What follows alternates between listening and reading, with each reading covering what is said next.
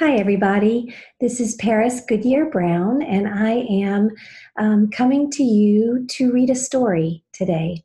I wrote a story called A Safe Circle for Little You a few years ago now, and it was meant to help families who have experienced various losses, particularly adoptive and foster children.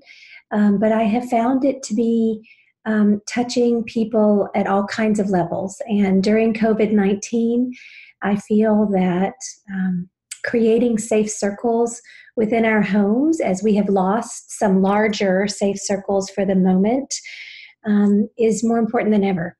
And so I'm going to share the screen now and read to you Safe Circle. It is a narration. So you can certainly, this is going to be free to you to allow for you to read it to friends and family and clients and whoever. It's free for your use. A Safe Circle for Little You. Once upon a time, in an alphabet far, far away, lived a little U. Little U always stuck together with Big O. Little U couldn't remember a time when he hadn't been with Big O. Big O loved him, took care of him, showed him the rules of the alphabet, and was his safe circle. Big O could make herself small to play with Little U, and together they made a powerful combo. As they stuck together, they told bullies to get out. They helped little ones not to pout. They made sure that no one was without. Every day was a new adventure, and every night when she saw Little U begin to get sleepy, O would make herself big again, and Little U would hop inside her snug embrace and sleep soundly. Then one day, Big O got small and stayed small. Little U didn't understand why she couldn't get big again.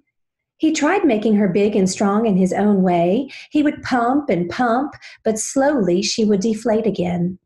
She would start to lose her shape, and he would try to make her be like she used to, but nothing he did seemed to work.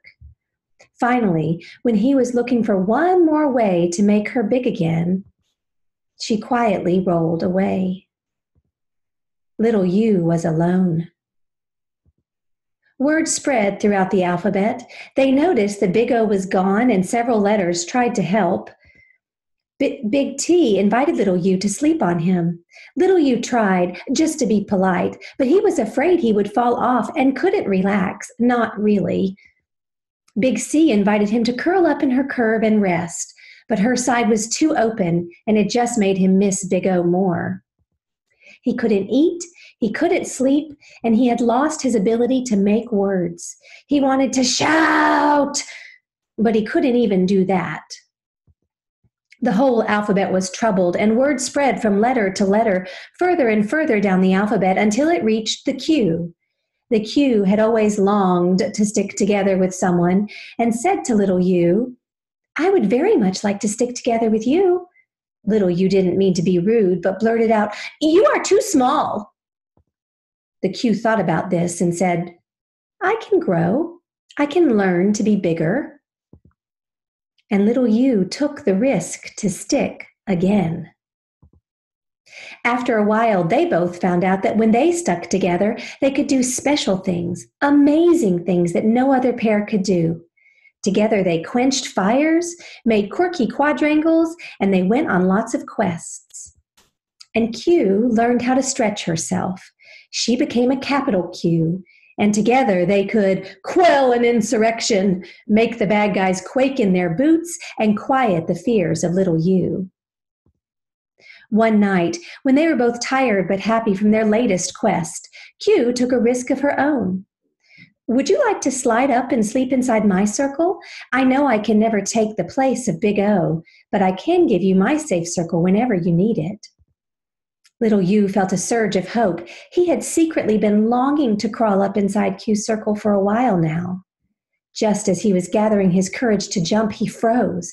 Pictures flashed through him of the times, towards the end, when his safe circle had caved in on him. Q came close and said, "I know it can be hard to trust that I will keep my shape, that my circle will stay strong, but I have something that Big O did not." Little U cocked his head, curious now. See my base? It's like a kickstand. It keeps me stable. I will not roll away. Even if you try to push me away, I can't go far. So let's just stick together and keep making beautiful words. So they did. The end. Okay, so for those of you who are using this to share with a client, feel free to stop the video after I finish reading the story. But I wanted to show you a way that at the TraumaPlay Institute, we kind of augment this. We are big believers in the Circle of Security project, and we talk about being both secure base and safe haven frequently at Nurture House, and teach it in our TraumaPlay model. So we keep these simple paper plates, and certainly within a family who's at home right now, they will have, if not paper plates, they will have some sort of circular surface. You can even use an upside down Frisbee as the safe circle environment, or you can use a plate that's just in their kitchen, or cut a circle out of something else. But the idea here is that we can create our own safe circle and talk some with kids and families about what are in their safe circle for them. And that might look like people. So they might choose different figures or symbols to be different people who are safe in their environment. They may decide to create a symbol for each of those people out of clay. They may also be able to do that even just with rocks, if you have them go outside into their own environments and choose rocks from the natural environment, one to be each of their family members. So I'm going to choose this one here that I happen to have in my collection at home to be my daughter. She's one of my safe circles, and the heart represents all the really cool parts of her that are represented there. This one is for my husband, who is a strong rock for me. This one is for my youngest son, Nicholas, who is just always brings me joy and delight. Lastly, they could draw pictures of their safe people or the things in their environment that help them to be safe. So grounding experiences, even certain smells and tastes and tactile sensations, like a heavy blanket that they wrap themselves in at nighttime, could also be put as icons of what helps to create a safe circle for an individual child, adolescent, or parent.